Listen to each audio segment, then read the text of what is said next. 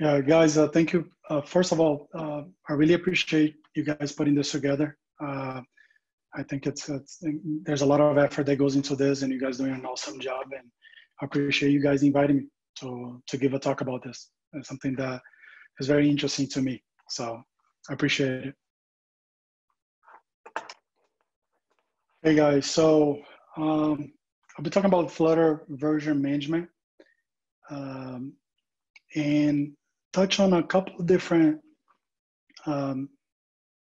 ideas that we've been exploring with Flutter and Dart, and we used FVM as a way to explore some of these concepts.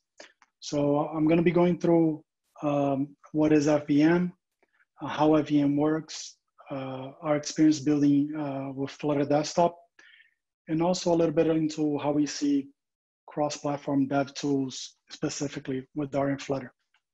Okay. So a little bit about me. I'm CEO and CTO of Concept Tech, is a development agency located in Orlando, Florida. And I'm also founder and CTO of finhero.com. Finhero is a OTT platform, and we're currently using Flutter to power our apps, right? And you can follow me on Twitter, Leo Farias.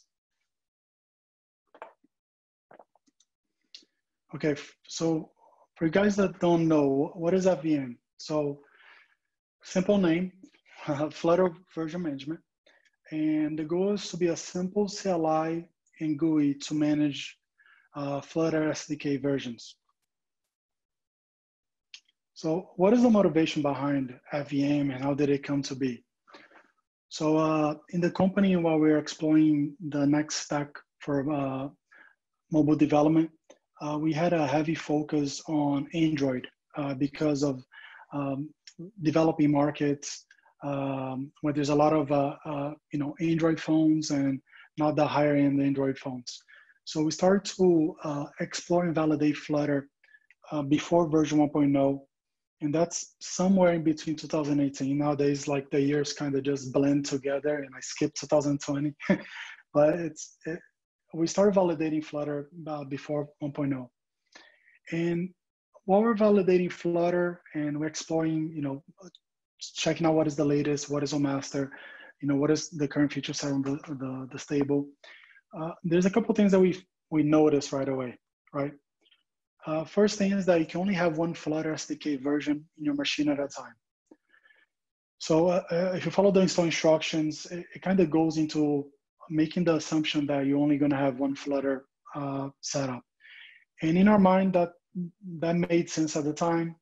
It's a similar process to if you're an iOS developer that you see with Xcode, where you can have multiple versions of Xcode, but essentially you only have one running at a time and you have to do a switch, right? So there's one version running at a time. Because we were before version 1.0 and we relying on some features that were still not there, like platform views and the video player and things like that, we had a lot of the development happen on non-stable channels. So it's very common for us to develop on top of the master channel, on top of the dev channel, test out the beta. So that switch happened. As we had an issue or something like that, we had to switch between those channels to see exactly what was happening or try out a new feature. And sometimes we would have an issue or regression, and we had to test out if it was meant for channel. So this just created a workflow that we had the need to multiple times per day switch Flutter SDK versions, right? And as you guys know, switching requires the download the full SDK and its dependencies where I'll touch on a little bit on, and it's slow, right? It's not just about downloading, it's that when you're switching, you have to do that all over again. And we had multiple developers working in the project, and we started seeing inconsistent environments where it worked for me, right? But my machine is running. It started happening because of the channel or the version that they're using in Flutter. So that's overall what the motivation came from for FVM.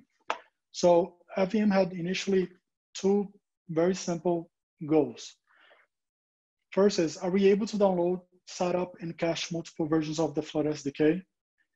And second, would that allow us for a fast switch between Flutter versions if needed, right? So by having multiple versions cached, could I, switch between versions fairly easily? So if you go into the Flutter installation instructions, then it has changed since we kind of started that, but even nowadays, if you ask what is a Flutter install, Flutter has a way for you to download a whole zip that has all the dependencies and things like that, which is something that is not needed. You can do it on demand. But if you go into what is Flutter install, what does it mean when you're installing Flutter? So the instructions that Flutter describe is, as you can see, it's very simple, right? You're cloning the Flutter repository, okay? And also, even on the instruction, it tells you that you can actually pick the branch and you can do a shallow clone in order to be able to bring it in. After that, all you have to do is export the path of the binary within the clone repo, okay? There's a couple other interesting things about the install. So when you clone the repo, what's inside the repo?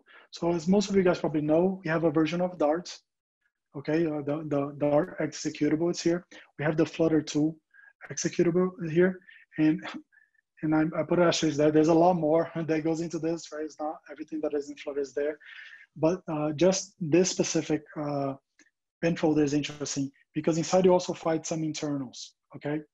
And the internals itself, they're interesting because they pinpoint to dependencies that Flutter, after the clone, will have to install, right? So if you pull up, for example, the engine.version, you can see, if you open up that file, you're gonna see a hash there. And that's actually a commit hash. And if you go into the Flutter engine itself and use that commit hash for the URL, you can actually see the commit itself that is being pulled, right, for the Flutter engine itself. So any points you can see exactly what is the Flutter version of the Flutter engine, which commit is there.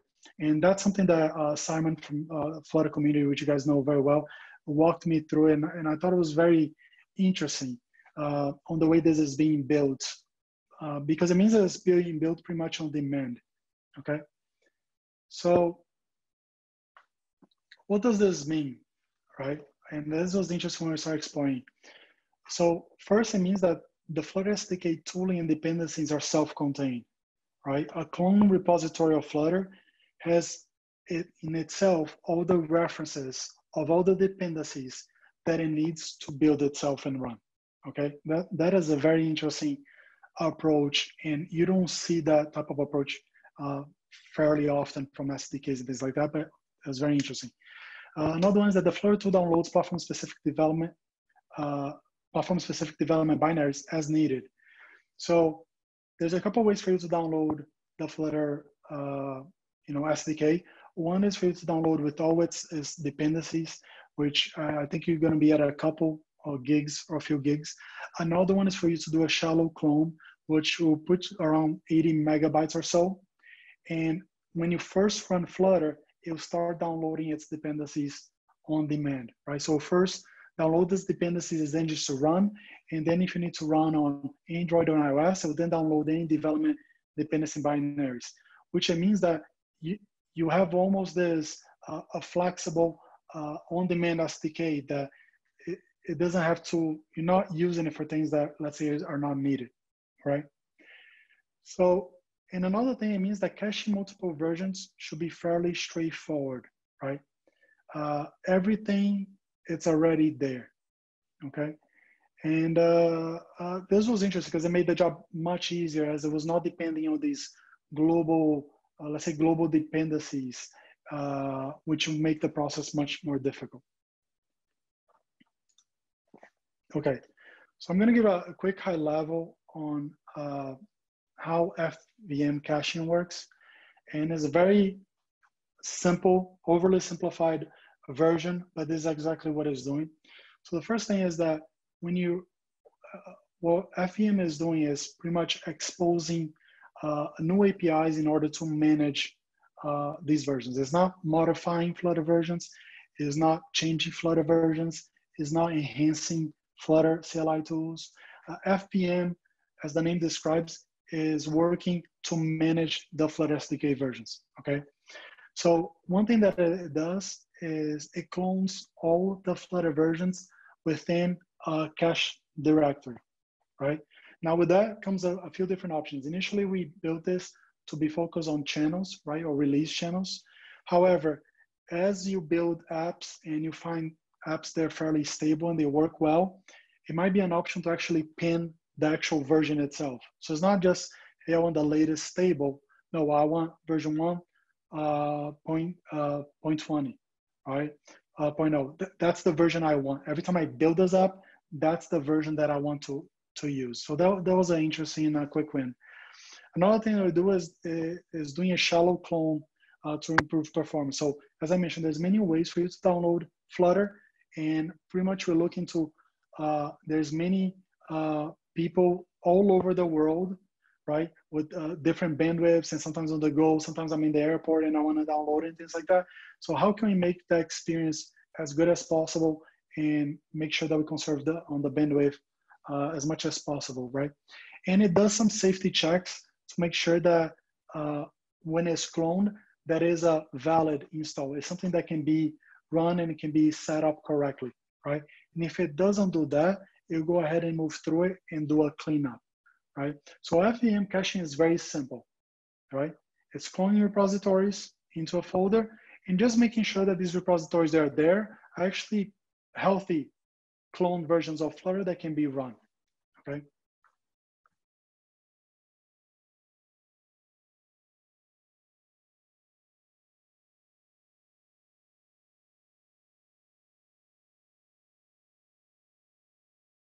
Leo, I think that your mic just got cut somehow. Can you hear me now? Yeah, that was cool. Okay, thanks for letting me know. I was gonna get to the really good stuff now.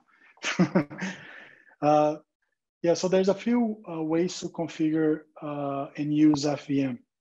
And this is interesting, and I think this is the beauty of open source, right? Initially, when we built FVM, we could turn a tool that works in a specific way, and we would jump through our own hoops to make sure that fits our workflow, right? Now, once we put it out there, we start getting feedback. In some cases, they are, I'll say, very common. Maybe they're not common for us, but they're very common for any developer working with Flutter, right? So after we have this underlying engine setup, there's a couple quick wins of things that we could do. One is, it's not so much about fast switching and only having and being able to switch between channels, is actually being able to pin a Flutter SDK version to a project and not have to worry about it, right? So even while building, and that's when you know, I think you build something useful, is to build FVM, I had to use FVM because I was always switching between the master channel, and I'll get into that because of Windows, it was still master and on dev, and on the Mac version, I was using dev. So even on that scenario, you have, even if it's the same project, sometimes you're able to do that. And people have been able to even run multiple branches, right? So for example, if you have a development branch of your project or a release branch, you can actually use a stable version. So in doing development, you can use a different version. We've seen people use this type of workflows. And another basic workflow is the global Flutter SDK, right? Which is the, let's say, the default. Flutter is gonna run globally, and I want to switch between stable globally, or maybe I want to use master globally, right? So FVM allows for this as well. Okay, so how to use FVM, right? And this is the actual short version. I invite you guys to look at github.com/leofarias/FVM and really give insights on the docs. One thing that I see when contributing to open source is the amount of blind spots that sometimes documentation has, because you built it or people knows its flaws and you already created a process to work around these flaws and things are not clear. So whenever people open up issues, the first thing I say, hey, if this is not clear to you, give me suggestions, what is missing, how can we make this a little bit cleaner, right? But this is the short version. Once you have FVM installed, right, you can, within the project directory, you can just use FVM, use stable, okay? as soon as you run this command, there's a couple things will happen. First, it will download and pin the versions to the project, meaning it creates a configuration that says, hey, this project now runs the stable version, right? If I use version 1.2, version 1.0, for example, I can go ahead and pin that version, and it will be version 1.0 that is pinned to that. First thing. If FVM sees that this version is already installed, it will actually configure the project and link it to the cached version itself. So the download does not happen again, right? And we go through the process of creating a symlink into the cached version. And the reason the symlink is important because the symlink is what allows us to support IDE properly, right? So when you have that symlink, it means that it's not just about I can use the command line, but now I can reference the symlink version on my project. And when I switch between versions of the project, the debugging on the IDE and the tooling around the IDE will also be pointing to the new version. And this is a great scenario, and it creates a little bit of the seamless workflow of that FVM becomes a first-class citizen of Flutter, because everything that we're trying to do is support Flutter tooling, right? One of the biggest challenges that we have with FVM is saying no of things that we think it should be done on Flutter, or we get in front of what the Flutter CLI should be done, right? So that is something that is very important to know exactly what is the goal and the focus of the project, so you don't get sidetracked, and also you support the toolings that are being used. Okay, and once you have the Flutter, we have now, there's a couple ways also to run Flutter. One is to link to the global version. You can look at the docs. Another one is, like I mentioned, using the IDE. However, if you want to use on the command line, one of the ways we do that is by using FVM Flutter command. So all you do is whatever Flutter command you need to run, you put FVM in front of it. And what it's doing, right? And if you look at the code, there's around 4 or 5 lines of code. And all it does is send a proxy documents to the Flutter SDK, right? So there's nothing between. We're not extending, we're not doing anything different. However, the reason the FVM Flutter command is needed on the CLI is to avoid manual configuration, and also it allows a couple decisions to be made on the routing. First is there an FVM config in this project? If so, use that version. If not, let me look if there's ancestors to this. Is it a monorepo? Or maybe I have a workspace in my operating system for stable versions, right? So it does an ancestor lookup. And if it cannot find anything, then it will default to the, let's say, the global Flutter version, right? So by running FVM Flutter, it's important to know there's many different ways that, developers are very opinionated about their workflows. And that's one thing we try to do with FVM is making things fairly flexible and also not as opinionated, right? Hey, here's some rules, but how you choose to organize your project, your workflow is up to you, okay? So after a lot of feedback, the community and contributions, we had some great contributions, especially from China, where some of the APIs that we're trying to do, they're being blocked and adding things like that. Some very specific workflows for people that want to cache in external drives or SD cards or USB drives, right? They want to take their Flutter. Hey, I want to take my Flutter versions with me on the go. And my use case is that, I want to work on a laptop and I have it there. I have my development workspace on my USB. It allows for that now, right? So the final, let's say, feature, high-level features of FVM is configure and use the Flutter SDK version per project, ability to install and cache multiple Flutter SDK versions. It does the fast switch between Flutter channels and versions, dynamic SDK paths for IDE debugging support, so it works as a first-class citizen on IDE. Version FVM config with the projects for consistent across teams and CI environments, meaning that if you have all the developers or you have a CI environment, you can make sure that all the dependencies and similar to how you have your packages, the Flutter version that is there also, is the same that you ran on your machine. You can set global Flutter versions across projects, and you can view available versions for download, and you can pretty much manage everything, all your Flutter versions locally. Okay, so we created FVM to use internally, and we made adjustments and changes and improvements because of the community. We have also other dev tools that we've created in Dart. One of the biggest challenges that we have FM Hero is we have a bit of an app generation service or app customization service. So our build process is very unique per app, where you have a core being built with assets being brought over. So we have a pipeline of CLI tools that we also made using Dart, right? And one thing that we started thinking about, and we're very passionate in the company about, not so much about our product, but about the development process and the tools. You see that as technology needs to become more specialized, we have to start creating these tools to automate these workflows. They're essential for development productivity. And sharing code and domain knowledge across environments and targets remain difficult and expensive. Dart and Flutter quickly becoming the most suitable solution for this problem, right? So the fact that you have Dart, we have many different targets, right? And you can compile from JavaScript to native machine code, and you have Flutter, which you can do now desktop apps and mobile apps. You have a very powerful stack to tackle, let's say, an automation process across many different platforms, right? So in combine, you have the necessary tools to build CLIs, APIs, mobile, desktop, and web apps, while sharing the source code and the domain knowledge between them. So after FVM, let's say, matured and the API felt like it was fairly complete, we wanted to take the time to explore this thesis, right?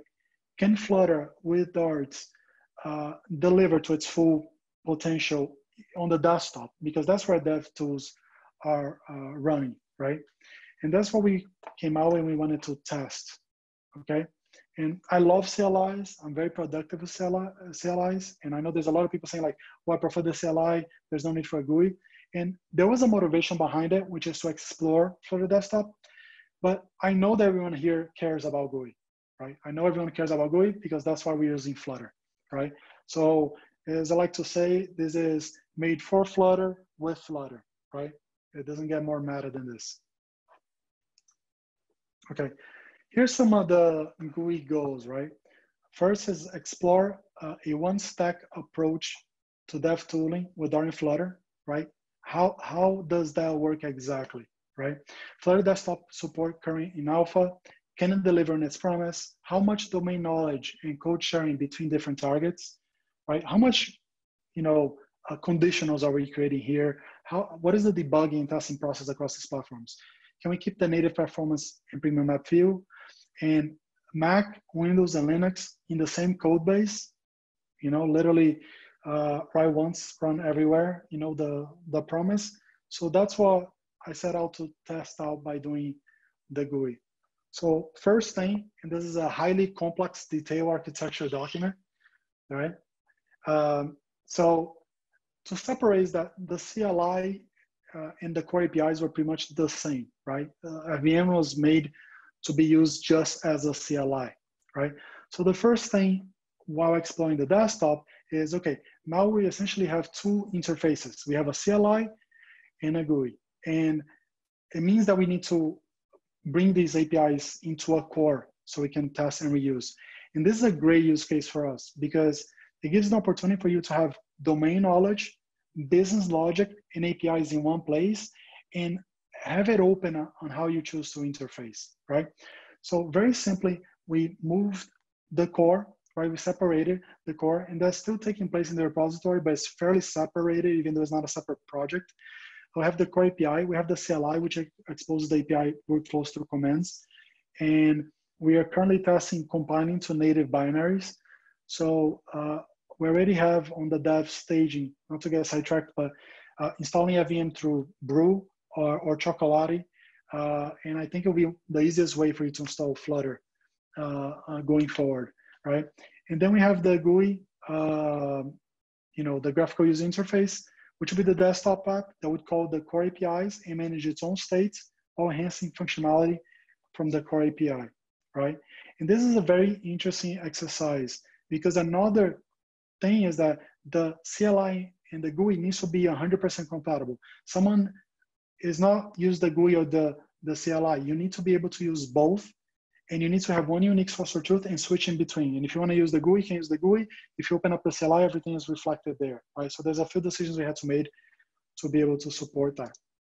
So here's some wireframes initially. We already knew the APIs, we already knew the functionality. So we start putting some wireframes like, what does this look like?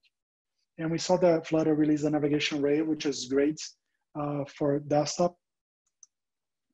And I want to show you guys, just so I don't get way ahead, I would like to touch a little bit on the pros and cons, but I'm going to show you a demo, and it's actually a video. Hopefully it displays well for you guys. And this is a walkthrough of the FVM GUI. So I have my installed versions. I can switch between my projects, and I can see all my Flutter projects there on this machine.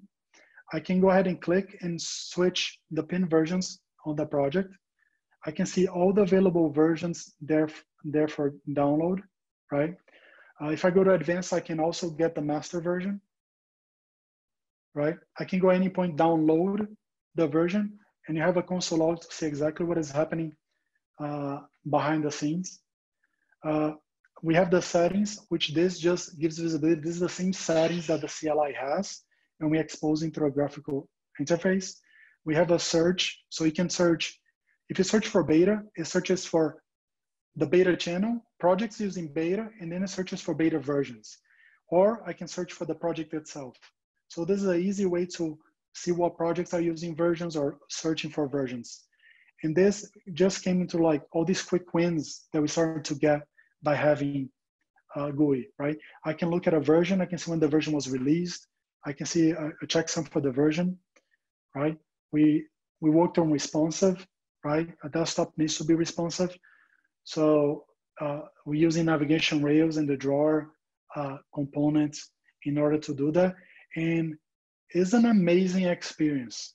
And not so much because, I worked on it and I developed, but I was very surprised how you could bring all your knowledge from creating mobile apps using Flutter into creating desktop apps, okay?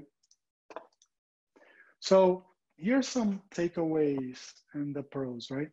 So in the implementation from the core API was very easy and straightforward, right? No need to create tooling and other things like that. Building the Mac app experience was very smooth. So one of the biggest things, which I think it might change my workflow going forward, is if you're building a UI for Flutter, it's worth considering building, if you have a Mac app. If you have a Windows app. Or maybe even as a kitchen sink. And the reason why is because the experience of you testing, debugging a desktop app is much better than an emulator or simulator, right? So that's something that we're probably going to bring it off to mobile apps, which is, can we go ahead and use the desktop app as a way for us to test while developing, because the performance is much better. The Flutter Desktop plugins are coming along very well, right? Some of the things are needed from I/O, Windows, the path provider, all these things that we need on apps, they're coming along very well, and they seem very mature for our use case. The navigation rail widget is perfect for desktop apps. As soon as they announced it, we saw, it's like, hey, can we bring this into the mobile app? And we see mobile apps use it, but for the desktop app is a must, right? It just fits perfectly well. And obviously the guys at Flutter know that, and they've been working towards that direction. Performance is great, okay? For the most part, I'll touch on a couple different things. And I was able to run Windows version with 0 code changes. And I haven't used Windows in a while, so I actually installed Windows, set up the environment, right? I spent more time downloading the C++ distributors and Visual Studio, because these are requirements, than to actually develop the Windows version, right? So it worked with 0 code changes, okay? Here's some cons. And this is more, I don't think it's a Flutter problem, but it's FVM. It's difficult to debug different process behavior between platforms. And I think this is more related to Windows because Windows now has command, it has PowerShell, it has the new PowerShell, there's permission issues, and there's been weird different behavior between them. So this is something that is a specific case to FVM, but it probably where the most challenging the challenge came from. FVM needs special privilege, right? macOS sandbox mode, Windows either administrator mode or, as I prefer, developer mode, right? To interact with file system and create the symlink, which means that most likely you'll not see FVM go into the App Store because I believe that's one of the requirements that they have. Scrolling performance when using scroll wheel is not good on the Mac. However, when you drag it using the mouse and the scroll bar is as smooth as butter. And I'll show you guys a little bit of that. And also resizing window causes ghosting and stretch behavior, which take users out of the native view. So that's the only time you're gonna see behind the magic. And I have a couple examples. So this is a window resizing issue that happens. And I believe it's being addressed. But as you resize the window, and there's probably more work that can be done on this, but the workaround is that things are being just stretched and it doesn't work like a native app would. It's fairly small, and to be honest, if you have the native macOS app Twitter, you can see a great workaround that they did. And they're not using Flutter, but they seem to blur while dragging it and then unblurring. So that's something to explore for the experience. But as you can see here, it just takes you out. And I'm doing it over and over, but it doesn't happen that often, right? It just happens when you resize. That's the only time you kind of see behind the curtain that is like, oh, this is not a native app per se, okay? And the next one is the scrolling performance. So this is the scrolling using the mouse when you drag, okay? And this is the dragging when you're using the scroll wheel. And the reason it's doing that is because when you're using the scroll wheel, it's just doing the delta of the movement and essentially doing like a scroll to on the list view. And this have this weird behavior. Both of these issues have tickets open for them. But these, from a performance perspective, these are the only two things that I can think of. So here, some takeaways, and I think I'm right on time. Dart and Flutter are quickly becoming one of the stack solutions for many of our internal needs as a company.